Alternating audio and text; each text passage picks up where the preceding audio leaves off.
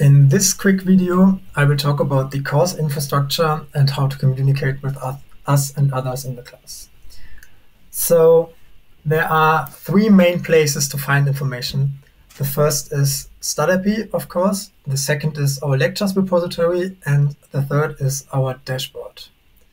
And then there are a couple of ways where to find help if you're struggling with the homework or have any questions, which I'm also going to explain. So first of all, we have the Scipy course. It's pretty straightforward.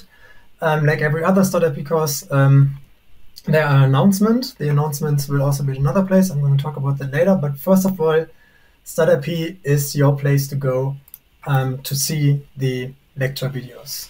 So they're here in courseware, and here under introduction, we see what subtopics there are, and inside these subtopics you can look at different videos. So for example, this here is the first part, who we are, and then you can start the next one like this, and there's one video after the other.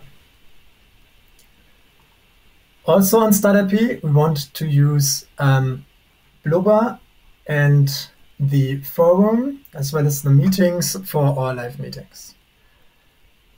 The second important place to find information is our lectures repository. Philip already showed that in a previous video. This is where all the code, so all our Jupyter notebooks are going to be uploaded once we dump them. You see most of them are a year old. They are still from last year, and we will update them as soon as we get to the respective weeks. In the repository, we can also launch Binder to interactively look at the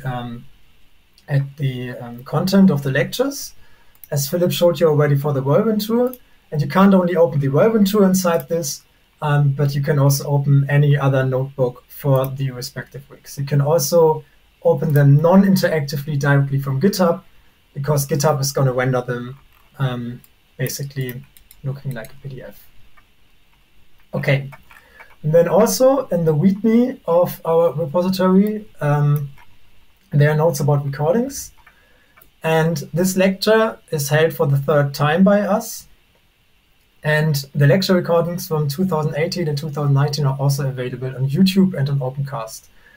And the content is going to be different. You see, it's already a bit different from 2018 to 2019, and this time it's going to be a bit different as well. So if you want to look at contents from last year, either on YouTube, if you remember, or if you study at the University of Osnabrück, also on Opencast, to see the contents of the last years. And you can also view the notebooks at their respective state.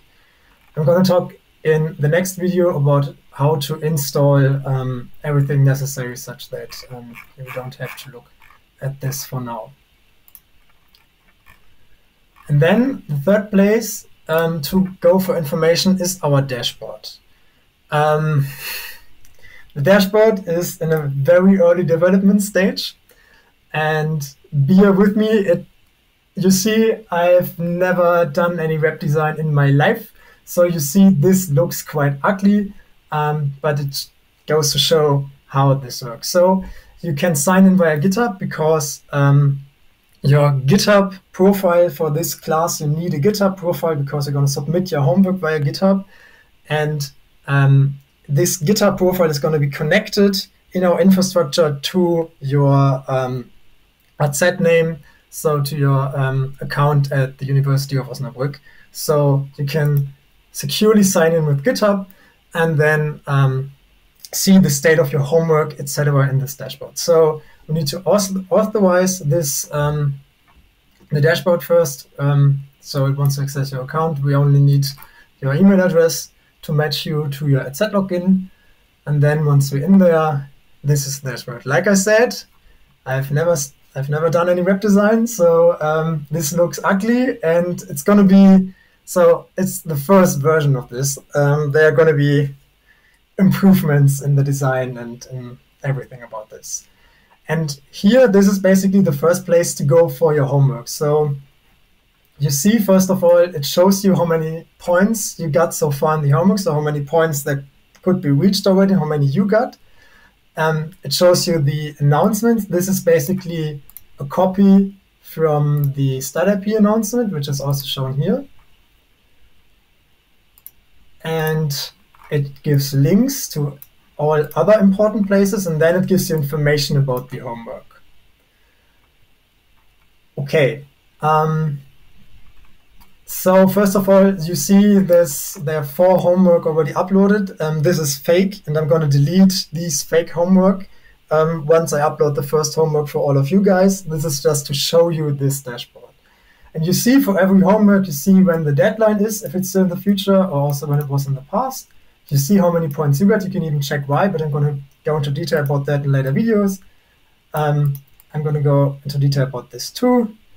And this I'm going to explain in this video, and then you see additional information for each homework. So this is basically the first place to go, even though it doesn't look really good, for your homework and to find all the other places in case you get lost. Okay, so, and you see the Jupyter, the binder thingy work too. So we can look, for example, at this lecture interactively and also one code here. Good. This is where to get information. And then there's the thing about how to communicate with each other. Because of the coronavirus situation, we can't see each other this year. So instead, we provide several opportunities to communicate with us. So the most casual one we want you to use is the Scipy Blubber chat. Tobias Thelen already explained it in this one announcement video. It's basically like a messenger. It's really easy to use. You can just write something, ask something, no problem at all. If the burden to use Blubber is too high for you, we can think about using it, making a Telegram group as well. But at first, we want to try with only using Blubber as our well, non-serious means of communication. Next up, there's the Scipy forum. We would be happy if you would actively use that, and we have different rooms for the individual homework, as well as for example, installation problems or technical problems with the course infrastructure. We want you to ask questions that are well structured regarding some homework problem, or for example, if we did something wrong in the homework or in the lectures. We want you to ask that here, such that everybody else can see it, and that maybe even other people from the class can answer that in case Philip and me are too slow in answering that. You see that in our dashboard, there are also links to all the forums which are currently there. Some of the information here is still mocked, but you're going to see. That are 2 means. Then you can always ask, write us a private email. C. Steenkamp and P. Töckel. I showed you these email addresses in the last video, but you can also find them under our Scipy account. And then lastly, the last way of how we want to communicate with you is a Stack Overflow team. So Stack Overflow, if you want to do any kind of programming, you certainly know Stack Overflow. It's the first place you cannot program without having 20 Stack Overflow tabs open. And on Stack Overflow, you can also make private teams. And this here is a private team where only participants of this class are in. So you can ask questions here that are general programming questions, which are not necessarily concerning a homework, but are just some programming problems. Philip and me are going to be in here, and we're going to answer your questions, but we hope that the community can answer questions too. So you can simply ask a private question. Nobody else except people taking this class are going to see that. And you can make text. In the dashboard, we want to nudge you on which text to use. So this is not dynamic information. This is just static things we add. We want you to use certain text here, such that you can find respective questions to the respective homework easily. But all that is not necessary. You can even ask us directly. And this is our way of asking questions, basically, which should replace personal communication. Of course, like I said already in a previous video, on Thursdays, we also want to do meetings, but Stack Overflow is really, really nice to get used to anyway. Okay, that should be it. So where to find information, Scipy, Lectures Repository dashboard, where to ask questions for private questions, email, casual questions, global questions that can be answered by the community, Stack Overflow teams, more detailed questions or structured questions, Scipy forum. Scipy is your first place to go for lecture recordings. The lectures repository is the first place to go for lecture notebooks. The dashboard is the first place to go for the homework. Like I said, it doesn't look pretty yet, but we're going to get to that. You can only log into this after accepting the first homework.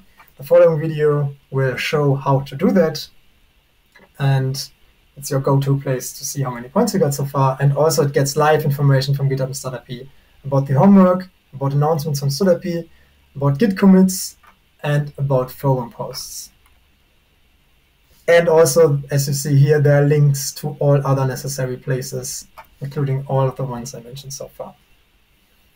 And then to ask questions, Scipy forum and the Stack Overflow team and Blueband emails.